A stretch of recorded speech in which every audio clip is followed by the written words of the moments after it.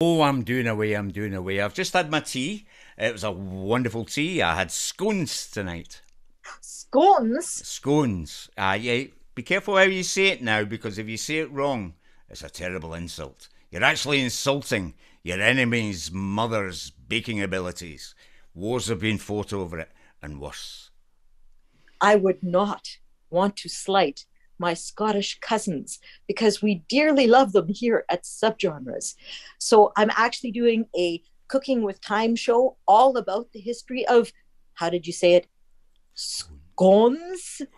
No, no, no. It's Oh no! scones. Oh no! Scones! Yeah. You Oh can't no! say scones, because if you say Scones. scones instead of scones, it's awful. Okay, well, okay.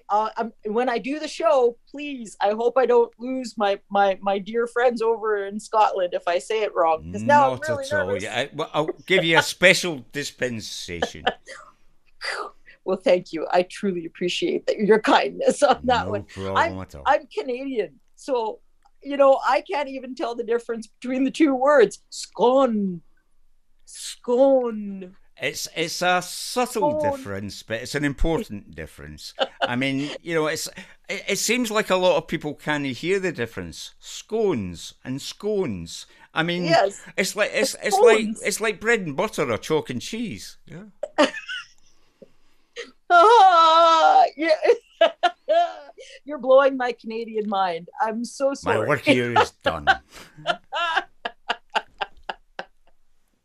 Well, thank you, Willie, for educating us on the very delicate issue of scones. You're more than welcome, Hen.